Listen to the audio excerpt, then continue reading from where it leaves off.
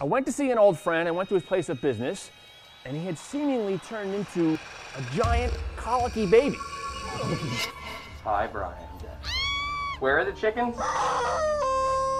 No, actually, he hadn't. It's just a mask, and I was not surprised at all because my buddy Mikey Maloney is the proprietor of the Parlor.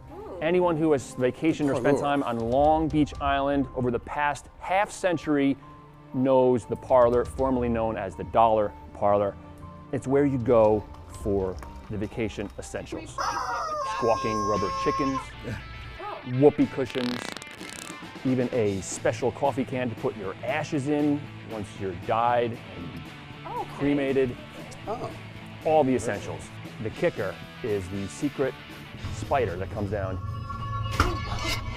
What is, oh my God. Ran into a kid picking up some fake parking tickets to put on the slap-on cars all along Long Beach Island. Always a good gag. DWS violation, which is driving while stupid.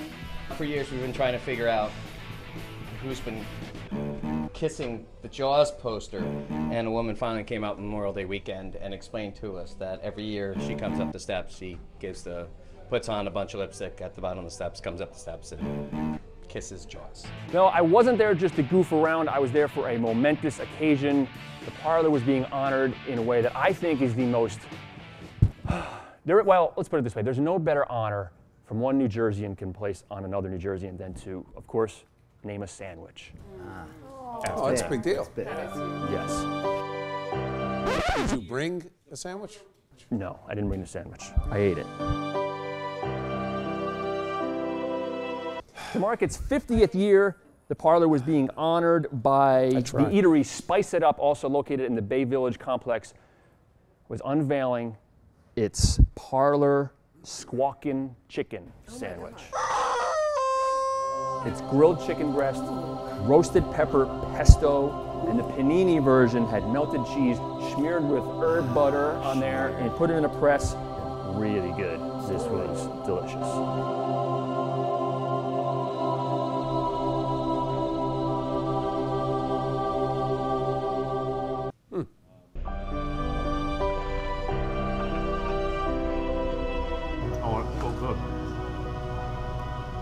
I'm so happy, it's so good.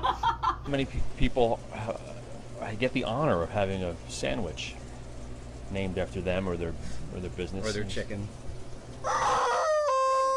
So Mike is the third owner in 50 years, which is amazing. And this year, he's already saying business is up 10%. Wow. Doo-doo. Fidget spinners. Yes. The plot thinner. This was my favorite thing. There's this hollowed out horse head, and you put peanut butter in this thing, and you hang it from a tree, and the squirrels come and stick their head into the horse head. Traps them? No, but it looks like they have a horse head. No, they look like a squirrel with a horse head. It's hilarious. Wait, it's the first thing that pops up when you type it into Google, horse head squirrel feeder. We need to... Uh-oh, what did you just see? You gotta come look at it. You I gotta come told you, it's hilarious. Hold on. Oh, look at that. You know what? That's all kinds of funny. Look at the horse-head squirrel. I don't think it's funny to the squirrel. Look at that. You know what? It keeps getting better. This is the gift that keeps on giving. It's $12. You know what? Yeah, I but think it's how worth many $12. smiles will it give Right. you? The smiles are priceless. Peace out, Chasing News.